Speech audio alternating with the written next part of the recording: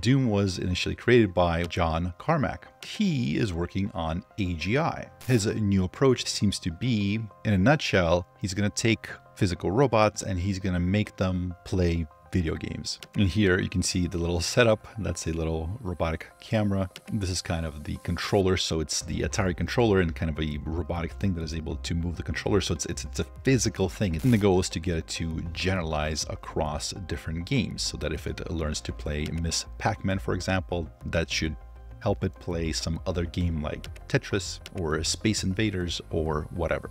So some of the brightest minds in AI, this is kind of where they're heading. Video games, 3D simulated worlds, and AI. It's interesting how when a civilization reaches a certain technological stage, it becomes really important to start running these 3D worlds, these simulations, if you will, where all the little players are running around the little cities and sitting in their homes feel like they're real people and that they matter. You want them to think they matter so they contribute good data to the simulation. I just realized I'm wearing the same exact shirt that he is. And when we do build a simulation, will it be the first of many or just yet another one in a continuous chain?